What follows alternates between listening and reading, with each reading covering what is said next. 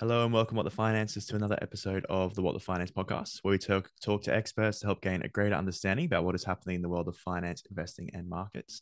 So, on today's podcast, I'm happy to welcome Manoj Pradhan, who's the founder of Talking Heads Macroeconomics, an independent research firm and co-author of the bestseller The Great Demographic Reversal, which I really enjoyed. I actually read it over the summer, and it's one of the reasons I invited you on. So, Manoj, thanks for joining the podcast today. Well, thank you very much for having me. It's something I've been looking forward to. Thanks. You're welcome. So, my first question, when did you really start studying demographics? And I guess at what point did you understand that it's pretty important and it's going to have a big impact, not, into the future? Well, to be honest, it's a very tricky point because most of the time you don't really study demography in university. It's not part of the textbooks. It's not part of the mainstream thinking. And 99% of the time, when demography is spoken about, it's something that is so far out into the distant future that really things are not going to change. I think what piqued my interest is we started talking about demography as another reason to sustain this decline in interest rates that we've seen from the 1980s. And both Charles and I were thinking, well, something here doesn't sound right. If demography was improving over the last 3 decades, which has been coincident with inflation falling down, surely the reverse can't also be true. And then we started stress testing our hypothesis. This is when both of us were working at Morgan Stanley. And of course, as you can imagine, there was a lot of opposition to that, which only made us determined to see, are we right? Are we along the right tracks? And the more we studied it and the more we looked at the global trend, the more convinced we got. So it was more a process of discovery along the way rather than something that was a deeply embedded hypothesis for decades or anything like that. In that sense, it's rather recent. Are you surprised by how little research there really was on, I guess, demography and the impacts it has? Oh, shocked is more the word. I mean, we thought things like that would have happened. I mean, I could understand that it hadn't been picked up by central banks because their forecasting and policy horizon is about 2 years. And they have done work on demography, but it had mostly to do with pensions and pension benefits and the like. But I was a bit surprised that the stories surrounding demography and inflation had not been linked. I mean, I understand at the one on the one hand, it's a real variable. It's actually about quantities, and we link it to a nominal variable, which is inflation, which is in itself a jump in thinking. But at the same time, it's impossible to think that something so dramatic happens and it doesn't have a profound change in the world that we live in. So yes, I was very, very surprised. And do you think that's the issue? Maybe the fact that it takes, decades to actually have an impact on what we're doing. Whereas, you said the Fed Bank focused on 2 years. I guess most investors are short term as well. Do you think that's really the influence? It is, but it's a bit like the sand very slowly slipping from under our feet. You sit on the beach, and this is kind of a very slow motion variety of that. But I'll tell you two things that are really interesting as far as bringing that long term to today is concerned. The first one is this demography that we now face ahead of us started changing a decade ago, right? It was in 2010 that the most influential economy of our times, which is China, as we wrote in our book, and thank you for reading that, by the way, we really had no idea when exactly the change would materialize until the pandemic showed up. That gave us a very clear indication that things were happening very quickly. And the second thing I wanted to talk about is it's a little bit like you're too young to have watched the movie Rocky as intently as I did. But he used to in Rocky 1, I think he was terribly out of shape, and he starts training, and he's got these ankle straps on, and he's running, and he's being forced to run. And then once you release them, he starts running a lot faster, right? So it's almost like inflation over the last 3 decades has these ankle weights around. And so no matter what happened in the cycle, inflation went up and then it was pulled down by the forces of demography. We don't need demography to really reverse in a solid way, even if the effect it had of pulling inflation down over the last 3 decades dissipates. That's a huge change because it suddenly releases inflation to do its own thing with a lot more freedom than it's had over the last 3 decades. I think it's a pretty profound change. Yeah, definitely. So would you say that's your sort of the main thesis that you had, and I guess throughout the book, was the fact that I'll paraphrase it. In 2000, China entered really the world economy through its inauguration to sort of World Trade Organization by the US, and that basically doubled the amount of workforce available to the world. And I think Eastern Europe as well during the collapse of the Berlin Wall, and that was very deflationary, if I'm not mistaken. No, I think that's absolutely right in a nutshell. I mean, you added to an already benign demographic backdrop in the advanced economies where the baby boomers in the United States, for example, were joining the workforce. So as these young people moved into the labor force, there were fewer dependents, young ones to take care of. And a very big addition to the way you describe the book is now when the dependency ratio rises, it's because it would be one thing if the dependency ratio was rising because the number of young were being added into the population. That's okay, because whatever they consume as children might be inflationary, but they're going to go out there and then start working and add to the labor force later on. The problem with demography right now is that the dependency ratio is going to rise because of the elderly.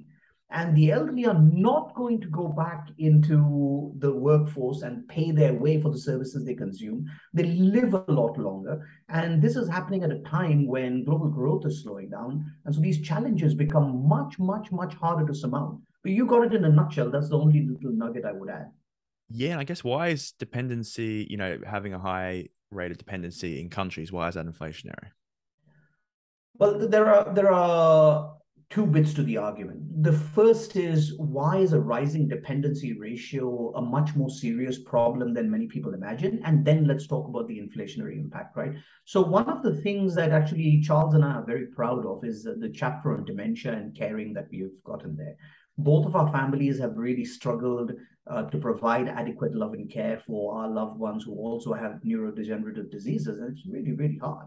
Now, what happens is, as the number of the elderly in our economy swells, the incidence of neurodegenerative disease in the economy is going to increase. Now, this is a very morbid topic, but it's not like the diseases we face today that kill you very early.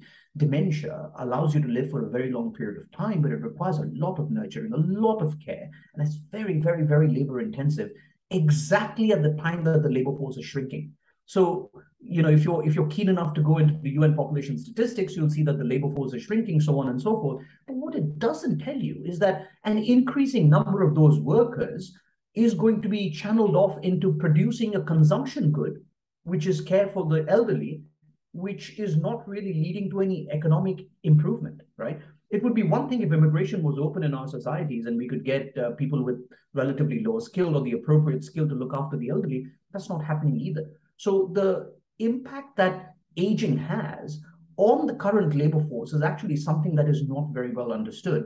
And in that sense, we actually need more robots, not less. So it's not a substitute argument, it's a complementarity thing. Now, from there, how does it lead to inflation? Well, there are two channels that we talk about in the book. One of them is incredibly intuitive, and the second one we're seeing unfold right in front of us. So the intuitive one is as follows, right? Let's say there are two people. You've got one person who's a dependent and one who's a worker. Now, the dependent does not work by definition, hence the word dependent, right? So he or she does not add anything in terms of supply to the table. There's just a given set of goods and services, and this person consumes. He's a net demand creator, or she's a net demand creator, and therefore that person is inflationary. When you look at the worker is different in two ways. Number one, 99.9% of the world's workers are paid less than their marginal product, right? Otherwise, well, what's the point of hiring them? It would be loss making, not profit making. And then out of the wage that the person receives, he or she is going to save for the future. Yes, that can be credit surges, but by and large, you got to have some savings to look after your future, right? Which means what you produce is far in excess as a worker of what you consume. And so the worker tends to be disinflationary, if not outright deflationary. Now, for the last 30 years, there were more workers creating an improvement in the labor force than there were dependents. So the disinflationary impact was bigger than the inflationary impact of the dependents. Very simply, that story is going to turn around over the next 3 decades. It's the elderly and the dependents who will dominate the change, and hence the inflationary impact of those guys is going to increase. The second one, which is very simple, there's a lot of debt. what we've seen in the pandemic is the needs of the elderly cannot be ignored. They should not be ignored, but we've seen that they cannot be ignored, which means whatever care is required for the elderly is something that the state will have to participate in. If you look at any debt statistics of the advanced economies, they're all going up. How do you finance it? You'd love to grow, you'd love to have productivity. Both of those are very hard. And so inflation turns out to be a relatively simple quote unquote solution. It's what Milton Friedman called taxation without regulation. I mean, that's the easiest way out. And I think we'll be forced to take that. Yeah, which is scary to think. So if we go back to, I guess, late 70s, early 80s, where, you mentioned there, I guess, where a lot of the baby boomers started to enter the workforce, so going from dependents to workers. If we, Volcker, obviously the head of the Federal Reserve, he was given a lot of credit for maybe getting inflation under control, and the Federal Reserve was given credit as well. Do you think they're given too much credit for that? And do you think it was more just the positive demographics that went towards, influencing deflation in the economies? I think they do deserve some credit, right? We can't say that they deserve no credit because he really allowed the Fed funds rate to get to prohibitive levels. I mean, the real rates that we saw at that time, if they were here today, we'd be in a depression. The difference was at that time they didn't have debt. So they could allow those interest rates to rise and really, really hurt the economy to bring about a recession. Today, that much is much harder, right? But there is no doubt that demography helped. The reason demography helped is this is one of the reasons that we try to be global. It's a very simple exercise that you can look at inflation falling across the world, regardless of whether there was a really credible central bank in place or not, regardless of whether inflation targeting was followed really well or not. And when it's such a broad spread global phenomenon, it's very difficult to think that the actions of one individual or one set of individuals should be given that much credit for such a strong and persistent disinflationary force. I think they should share it. And personally, I would say that half or more of the credit should be demography, but we can quibble. But the bottom line is there needs to be a shared first place on that podium. Yeah, makes sense. So if we look at the countries now that maybe are going to really struggle into the future, you mentioned probably countries with higher debt as well as poor demographics, how are they, is there a way for them to resolve that? And I guess which countries are they? Well, I mean, we always find a solution, right? It's just that we'll have to look really hard and swallow some bitter pills along the way. It's not that the system necessarily has to collapse. The first thing I think we need to do is get people more focused on the issue. And one of our great hopes has been that the book has allowed policymakers to think a little bit instead of an obscure thing like demography 2 decades into the future. It's something that may be affecting us now. That's the one thing. If that story grips a little bit more, policymakers can start looking at some of the needs of the elderly that will materialize in the next decade or two. If we can ease that demand for consumption through an improvement in supply starting now, I think we've got some hope that the stress may not build up over a period of time. When it comes to debt, there are very few ways around it. Let's hope there's some kind of a massive technological, breakthrough. There hasn't been one yet. But barring that, I think one of the things that is a blessing in disguise, though people haven't seen it yet, is actually quantitative easing. QE is a very divisive story. And at the moment, central banks are very keenly focused on reducing the size of their balance sheets to try and take away the punch bowl, or whatever we want to call it in financial markets, right? However, if debt is largely rising or to a large extent rising because of the elderly, that's not something we can control because the numbers around demography are, fairly comfortable. People are fairly comfortable around those projections, which means it's difficult to see the biggest buyer of bonds walking away from buying bonds at a time when issuance of those bonds is going to double or triple over the next few decades. In other words, you have to get the central banks back towards buying bonds. The critical story is, what do you do with those bonds if, like we've seen in Japan and then in China, they're used for non-productive purposes? They can be deflationary, right? They need not be inflationary. In this case, we think there's a greater chance of them being inflationary because it's direct spending that is going out into the economy. It's not just building infrastructure, which we don't know if there'll ever be any use for. This is people consuming on a regular basis. So the inflationary story does come in, and central banks can then be a little bit more straightforward. Number one, they can accept that some inflation is out of their control. They're not going to be able to keep it at 2 and 1.5. Let's accept 4. There's nothing wrong with 4% inflation as long as it doesn't jump from 4 to 6 to 2. It doesn't become volatile. 4% inflation doesn't break the bank in a sense. The second thing is you can divide instruments. One of the wonderful things that has happened in the wake of the pandemic is that emerging market central banks have actually shown us the way.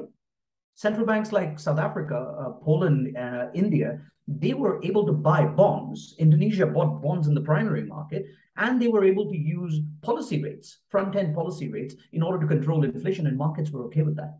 So we have a plethora of solutions ahead of us.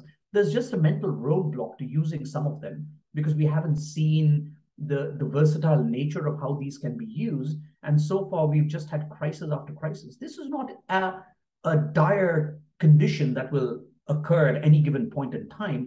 It's a constant threat that will remain in our face for a very long time. I think we'll come around to that solution. Yeah, that's really interesting. So I guess, and I think it's a chapter in your book, you mentioned how an argument to what you're saying about potential inflation is Japan. So Yes. Japan, they've have, let's aging population, but they've had deflation for the past however many years. So maybe can you explain a bit more about, I guess, your arguments why that's happened and why it might not happen to other countries in the future?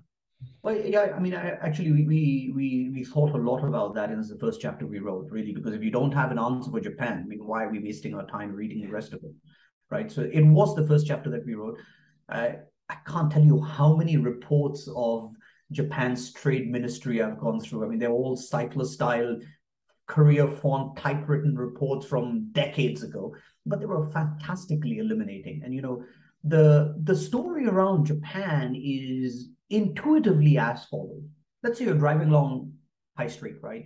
You're on embankment, right? And embankment's a nightmare to drive along, as anyone knows. But suppose there's a traffic jam at 11 o'clock, but all the side streets moving up are relatively free. You've got Waze, you've got all these other maps. They'll tell you just take the side streets and go. And you release the pressure in your economies, right?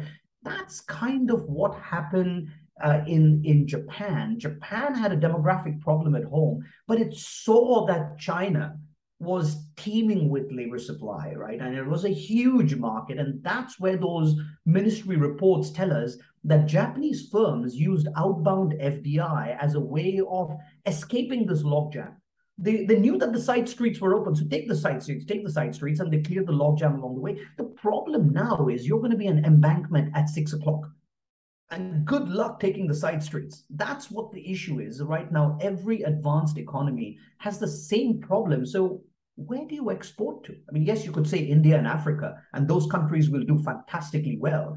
But are they going to be able to recreate what China did? China did something that was in a very benign phase of this global long cycle, right? When everyone loved globalization, when demography was improving. India and Africa are going to have to do it while demography is adverse and globalization is in reverse. It's a very, very tall order. I think that's the difference that we have today compared to where Japan was for the last few decades.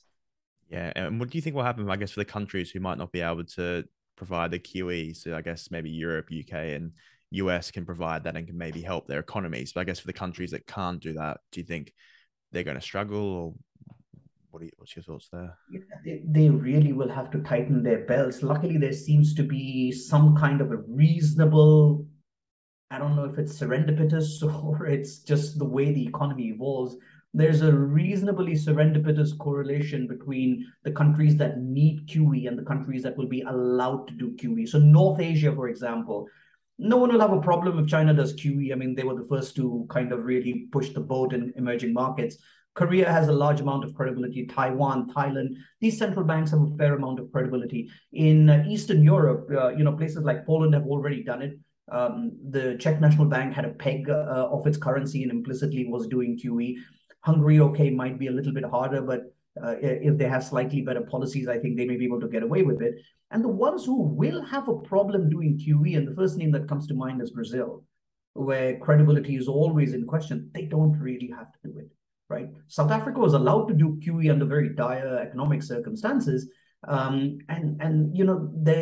is a way out where markets realize that not doing QE is probably much worse than doing it, and they're willing to take some measures to allow economy. If it looks like the right economic solution, and more importantly, it's executed the right way with a set amount of restraints and constraints on the central bank, I think we've got much broader access to it. And like I said, importantly, the access is available in those countries where it's really needed. So there is some hope. The only problem is no one's looking at it that way. Central banks simply are not focused on that structural horizon at all.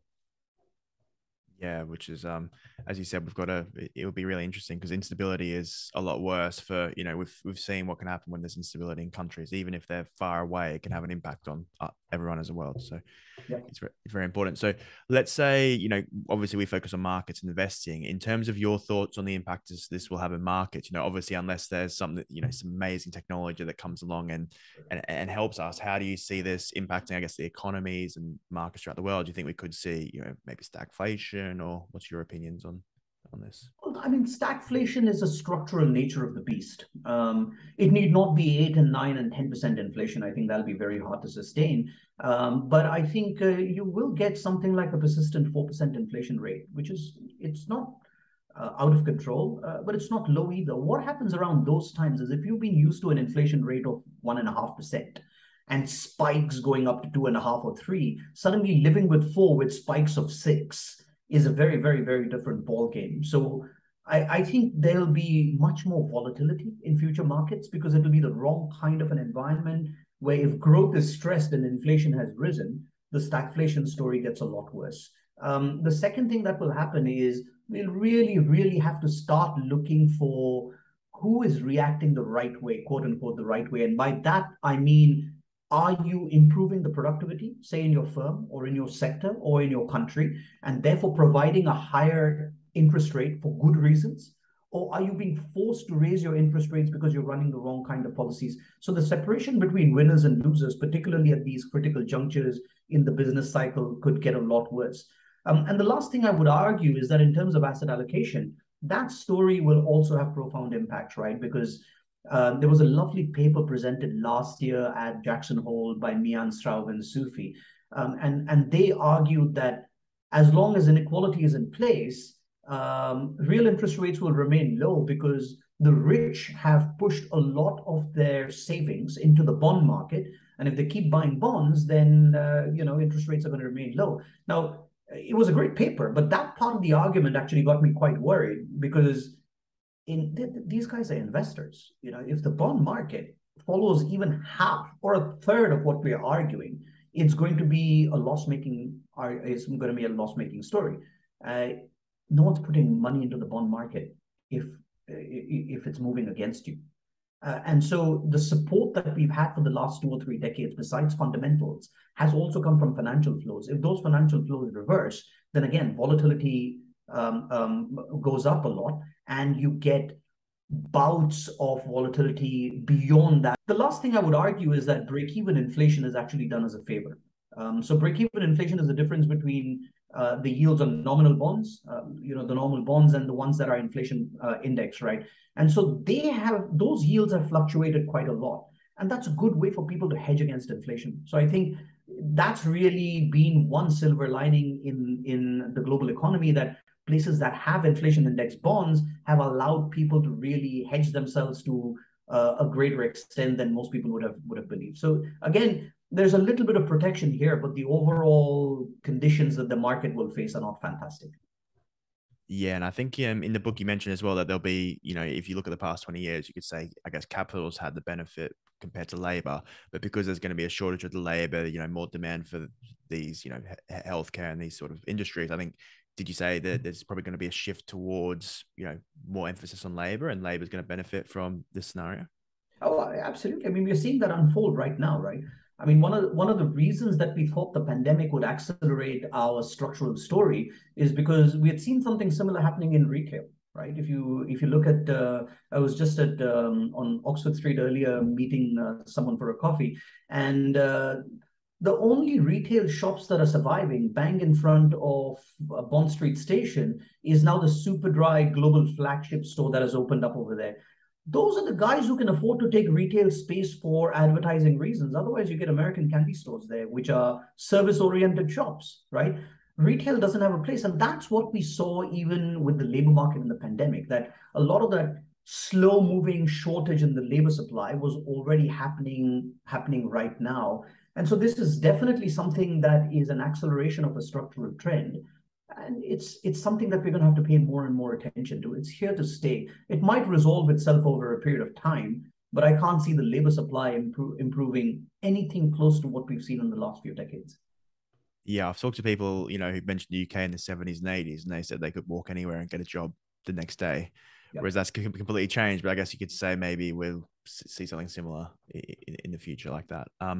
You mentioned before sort of North Africa, I guess a lot of Africa as well as India, and how they're potentially going to benefit because they've got positive demographics. I guess, why do you think that won't be enough to, I guess, resolve this like China was? Well, I mean, there are quite a few differences. One of them I had mentioned before, right? That China just had, I don't know if you want to call it good fortune, but they had the fortune of really opening up their economy at a time when the rest of the world was willing to accept globalization. They were willing to really push investments abroad. It was okay to lose jobs at home as long as it was in the name of efficiency and globalization, because, like you said, most people could get a job walking around. You can do that today as well, but it's a very, very, very different story from what it was back then. I think what India and Africa will face now is a much more different proposition because of a few things. Number one, they don't have the same capital structure in terms of human capital, or in terms, more importantly, of administrative capital that China saw. China was able to really harness those stories very efficiently. And number two, I think the bigger problem is when you look at Africa as a continent, it's got 50 countries. And the coordination among those countries to make it work like China did, that seems incredibly difficult. So if we look at, I'm sure you've talked to a lot of people about, demography and the impact it's going to have on the world. So what are the greatest misconceptions that you see people have about it? Well, I think the biggest one is possibly Japan again, right? Which is that if demography was to be a problem anywhere, it would have shown up in Japan. Um, I think that's a very difficult proposition to get behind, because, as I said, if it's one country that's got a particular problem, then you can resolve that problem by exporting it somehow or the other. But if the whole world has a problem at the same time, there's nowhere to hide. That's the first one. The second one, I think, is that essentially central banks are on top of inflation. I think once they realize that they need to act a little bit further, they will act a little bit further. I think, as we discussed it over here, they may have some control. Of course, they have some control, but whether they can really get inflation under control and bring it back to target is a very debatable proposition. And the third one, which is probably the most worrisome, is still that demography is a problem for a decade from now. It's not something that's changing. I think people want to see the numbers swell so they know demography is a problem. What we're trying to impress upon people is, number one, inflection points are a huge change. If they were pulling, Rocky's ankles down and those weights have been taken off, that's a big change in itself. And number two, because of those stories, the inflection point tends to bring far greater surprises, which is exactly what we've seen now. Yeah. So could your hypothesis change at all? Is there anything that could make you completely change what you're thinking? Well, the first silver bullet actually is just a cure for dementia, or robotics, or AI, just getting to a point where they can take care of the elderly fairly effectively and fairly quickly. And then we don't have to worry about them, first of all, needing more people to look after them, number one. And number two, not being able to work. They may be able to work into their 80s. I mean, I keep telling Charles that he's actually the wrong person to write this book, because he's a machine, and he's fantastic. And he's in his 80s. And if half the world's population could behave that efficiently, we wouldn't have the book to write about. That's one thing. The second thing is, you do get a much sharper crisis. Nothing seems to focus the mind of policymakers like a crisis, right? I mean, there's an old phrase, never let a crisis go to waste. If something like that happens and we take a completely different tack on how debt is financed, how we look at immigration, how we look at policies that affect the elderly, that could be something. But that's a pretty dire way to get to a good solution. We're hoping there can be a much easier solution in terms of really understanding the story a lot more, but we haven't seen anything to date so far. Yeah, we can, as you said, hopefully it's not something like, because, we've seen what's happening with energy at the moment. I guess that's the crisis that we maybe need to continue forward. But yeah, it would be definitely a different beast if we were to do demography. So Manoj, thank you so much for your time today. I really appreciate it. So I guess my last question is, what is one message that you want people to take away from our interview and the book as well? Well, the one thing I'd say is this is a story for now. We need to think about timelines that collapse. It may not happen tomorrow. We're already getting a taste of what the future is going to look like. And if we don't take heed from it right now, we're going to be very ill prepared for the future. So plan your investment wisely, plan policies wisely, get behind policymakers who seem to be doing the right thing. Let's not look for short-termism, because in the end, it's going to come back to bite us. Yeah, definitely. I'm I'm not very hopeful, unfortunately, but hopefully things change and and all those things will happen. But yeah, Manoj, thanks again. So if anyone wanted to find out more about your work, we mentioned your book, which is amazing. I'll definitely recommend people reading it. And I didn't find it too complex as well, which is good. I think you made it very accessible to lots of people. Is there anything else, anywhere else people could find your work? My website's down right now, but if you look for Talking Heads Macro, you'll be able to find me.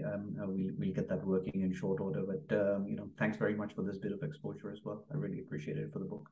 Yeah, no problem. I'll put that all in the description below. But yeah, thanks again for your time. Excellent. Thank you so much for listening. And if you enjoyed the episode, please subscribe and click the bell icon so you are notified when new podcasts are released. I hope you're leaving with some great value about investing, trading, and finance. See you on the next show.